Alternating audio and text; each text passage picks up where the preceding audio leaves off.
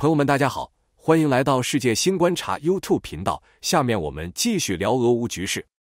俄罗斯总统普京12月9日公开表示，考虑先发制人核打击来歼灭敌人，西方舆论一片哗然，一些西方阵营国家领导人对此严厉抨击，然后几个西方核大国出人意料地保持了沉默。耐人寻味的是，美国海军12月12日极其罕见地发布了一张英美战略核潜艇同框军演的照片，显示美国海军田纳西号战略核潜艇与英国皇家海军的一艘前卫级战略核潜艇一道，正在大西洋某处海域进行联合军演。这是涉及英美海军战略核潜艇极不寻常的曝光行动的最新一例。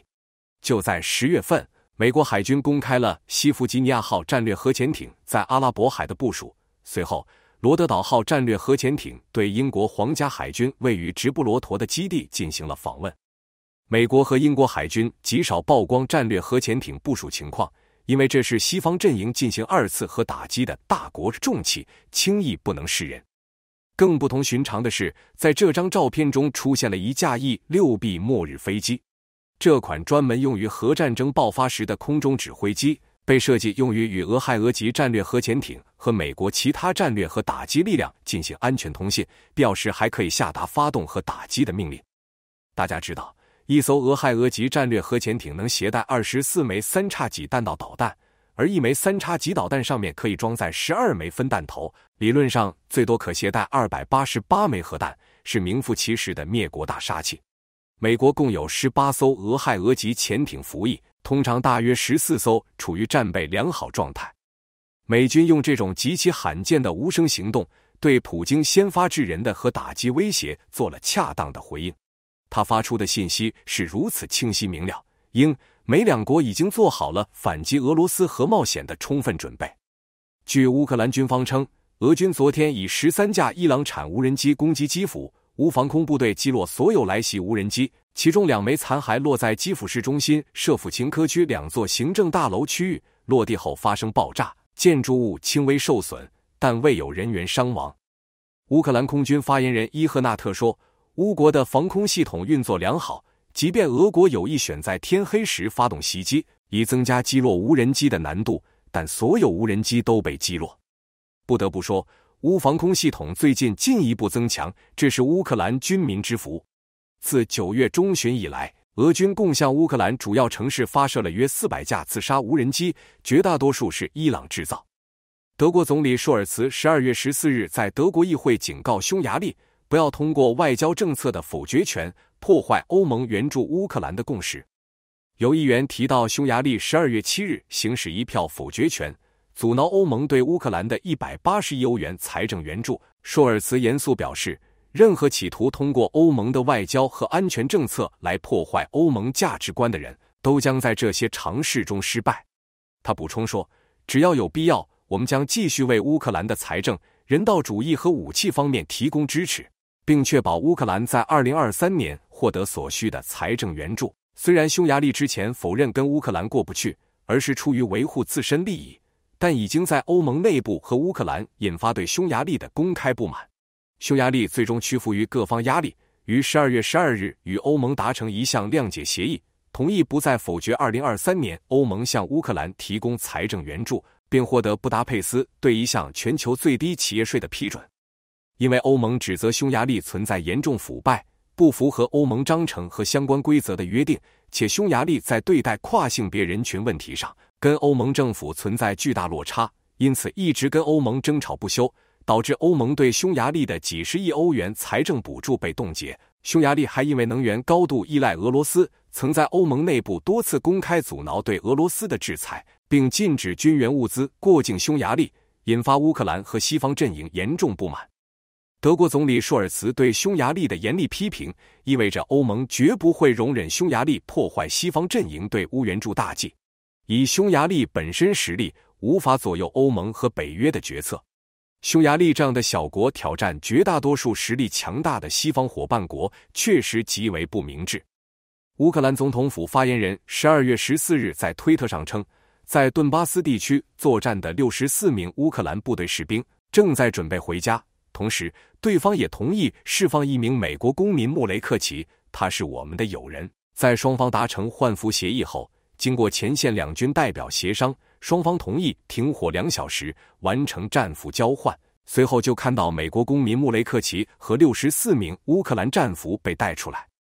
穆雷克奇走到乌军控制区一侧后，接受国际媒体记者采访时说，他过去几个月被俄军不人道地对待。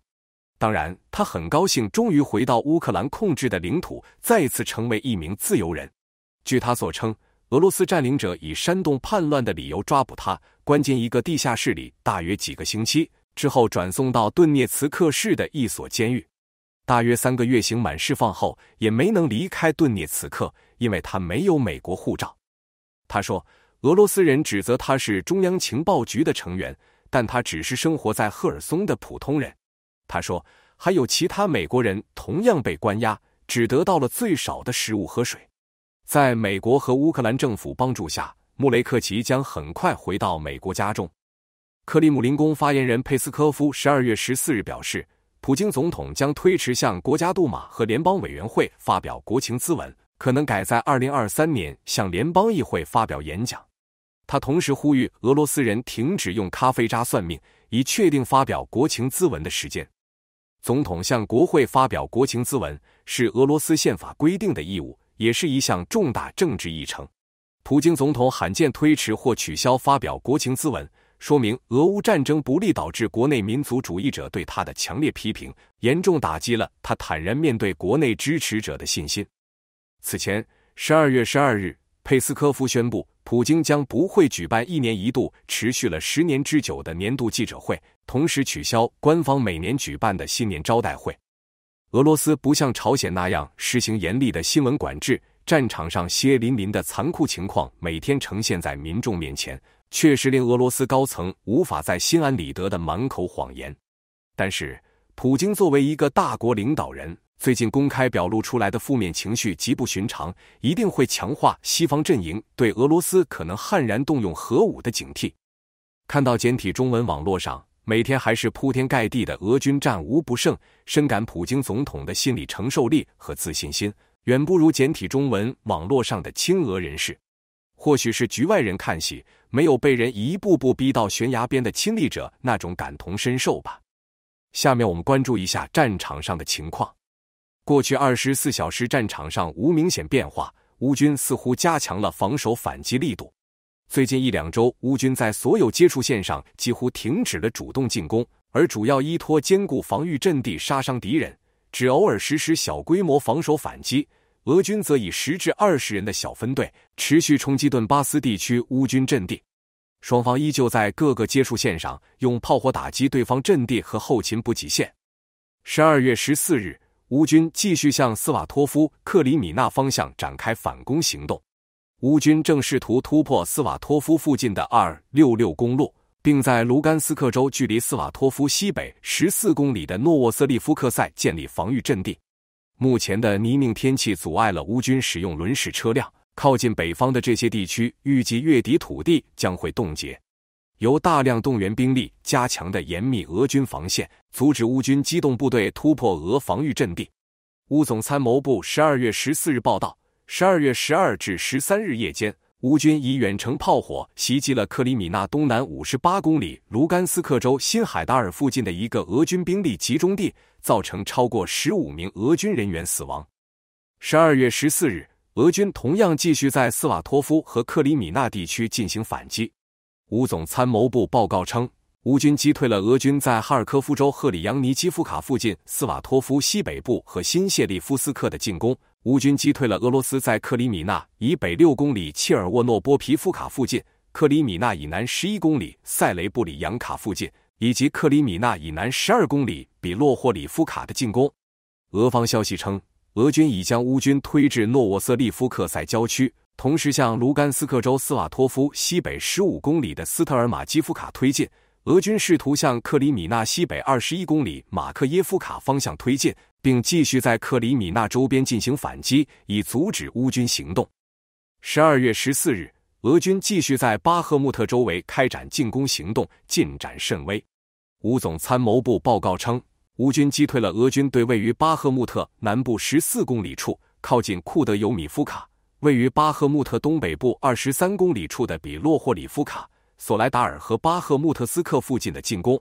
俄方消息称，俄军在巴赫穆特东北部进行了袭击，控制了索莱达尔郊区的阵地，战斗已经从巴赫穆特东郊的工业区转移到了居民区。俄方消息还称，俄军在克里什基伊夫卡附近的巴克穆特以南进行了袭击，并继续清除奥皮涅乌军残余部队。此前俄方声称几乎完全占领了该定居点。瓦格纳集团大老板普里戈金则称，战斗正在奥皮涅进行，乌军正在该地区进行激烈抵抗。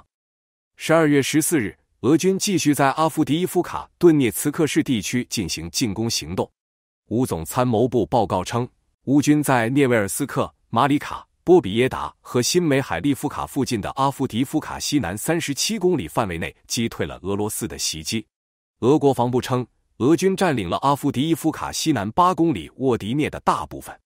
俄方消息还称，俄军在阿夫迪伊夫卡西南12公里佩尔沃马伊斯克附近发动袭击，双方正在马里卡市中心激战。乌军试图夺回皮斯基和沃迪亚内附近的阿夫迪伊夫卡西南部失去的阵地。有多个消息来源称，乌军在12月13日夜间到12月14日凌晨袭击了俄罗斯士兵居住在斯卡多夫斯克和拉祖内的一个娱乐中心。被袭击的娱乐中心当时有大量俄军在那里进行彻夜狂欢，10多枚火箭弹从天而降，据说导致俄军200至300人死伤，但目前未见俄乌官方权威消息证实。俄军除了用无人机袭击基辅，12月13至14日还袭击了敖德萨和尼古拉耶夫，只有1架无人机漏网，其他均被乌防空部队击落。泽连斯基12月14日对防空部队表示赞赏，感谢他们保护了乌国土和民众安全，